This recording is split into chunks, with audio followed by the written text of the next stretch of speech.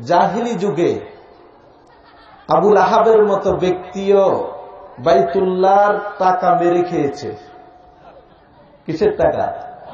বাইতুল্লাহিল হারামের টাকা মেরে খেয়েছে।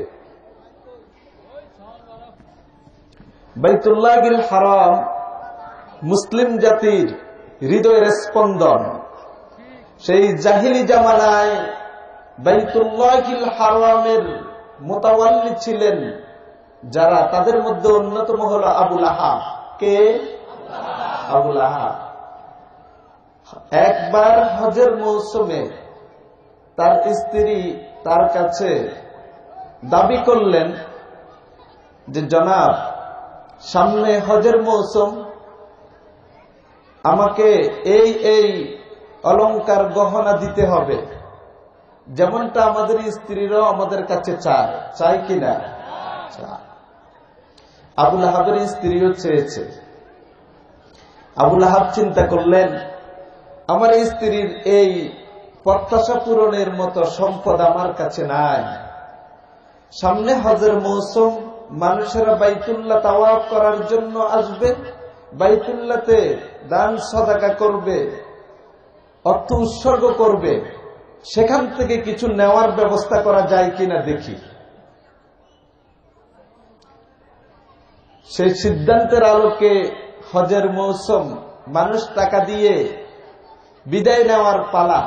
এমন সময় সেই বাইতুল্লাহর ভিতরে ধনভাণ্ডারের কাছে গিয়ে দাঁড়ালেন, দাঁড়িয়ে বললেন, আনা আব্দুল্লাহ।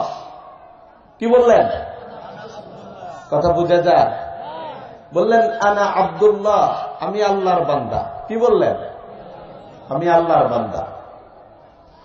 হাযা বাইতুল্লাহ, এটা আল্লাহর ঘর। এটা কার ঘর? আল্লাহর ঘর।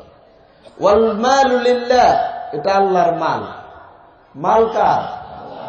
আমিও আল্লাহর, ঘরও আল্লাহর, মালও আল্লাহ। আখাযতু বিবিসমিল্লাহ, এখান থেকে কিছু মেরে নিলাম আল্লাহর নামে। কার নামে? দেখেছেন?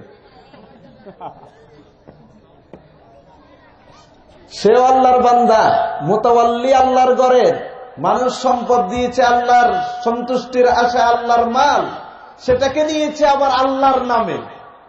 এটাকে দেখেছে পিছন থেকে এক লোক, দেখে এসে পিঠের উপর কয়েকটা মেরে দিল। হাযা দারবুম মিনাল্লাহ, এটা আল্লাহর মায়।